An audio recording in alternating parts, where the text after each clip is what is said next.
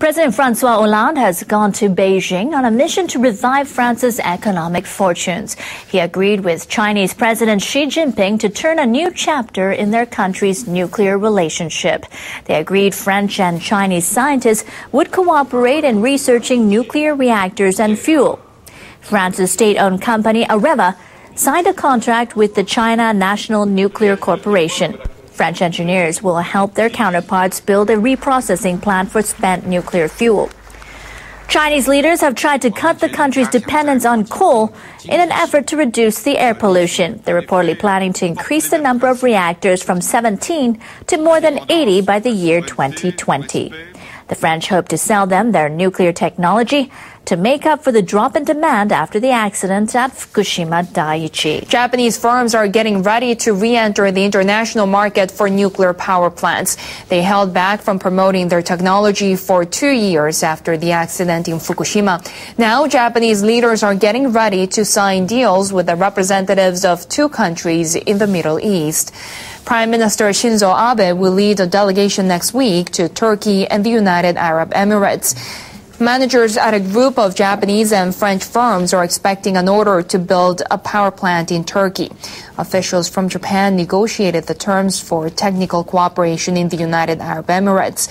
Chief Cabinet Secretary Yoshihide Suga says Japan's nuclear technology is some of the safest in the world. He says the Japanese should share that technology with other countries. Japan's Prime Minister is vowing to increase exports of nuclear power technology.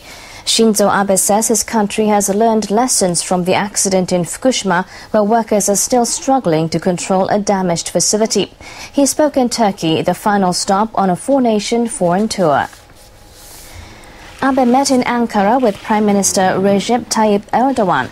They decided to work toward a proposed economic partnership agreement. The leaders reaffirmed their support for a deal that will see Japan supply nuclear technology to Turkey. Japanese businesses will be given priority in negotiations to build a nuclear plant for Turkey near the Black Sea. Japan has obligations to share with the world the lessons learned from the severe accident at Fukushima Daiichi and to contribute to enhancing the safety of nuclear energy. Prime Minister Abe reached a nuclear cooperation agreement earlier this week with the United Arab Emirates following a visit to Saudi Arabia. He says his foreign tour succeeded in transforming existing resource-oriented ties with Middle East countries. He notes they now cover a wide range of issues, including economic cooperation, politics, security, and culture. Abe says the potential of the Middle East region is indispensable for Japan's growth.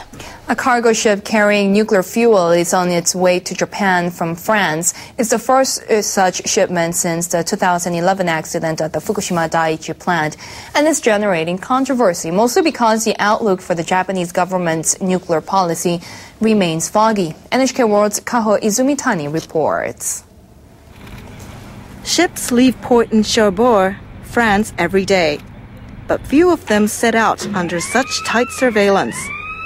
One vessel carrying nuclear fuel, known as MOX, left at midnight on Wednesday, headed for Japan. People gathered to protest the delivery. France is trying to force Japan to re-import some MOX in order to force the country to reopen the nuclear plant that were shut down just after Fukushima. MOX mixes uranium with plutonium that has been extracted from spent nuclear fuel. 4 power plants in Japan use MOX, but utilities in the country don't have the capacity to produce it. The first commercial plant to make the fuel is currently under construction and is expected to start operating in 2016. In the meantime, utilities have been shipping spent fuel abroad to foreign companies that can turn it into MOX. Among them is French energy firm Areva. It has been waiting to send MOX fuel to Kansai Electric Power Company in central Japan.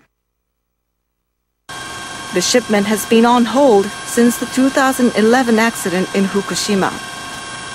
The facility that is supposed to use the fuel is currently offline along with every nuclear plant in the country except one. Industry regulators are still deciding whether other facilities should be allowed to go back online. For decades, Japan has been trying to set up a complete nuclear fuel cycle, but it's still waiting for a breakthrough. A spokesperson for Kansai Electric says the utility hoped to delay the MOX delivery, but Areva said it couldn't wait any longer. The recycled fuel is on its way back, even though the utility can't use it. On top of that, the Japanese government hasn't finalized its nuclear policy. Japan has been trying to reuse all of its nuclear fuel, but no one has thought beyond that point yet. I believe Japan needs to become able to operate a complete nuclear fuel cycle, but it will take a lot of effort to achieve this goal. Following the Fukushima accident, experts have been split on whether that goal is even attainable. The MOX shipment is expected to arrive in Japan in 2 months, but it's unclear when or even if it will be used to generate energy. Kaho Uzumitani, NHK World, Tokyo.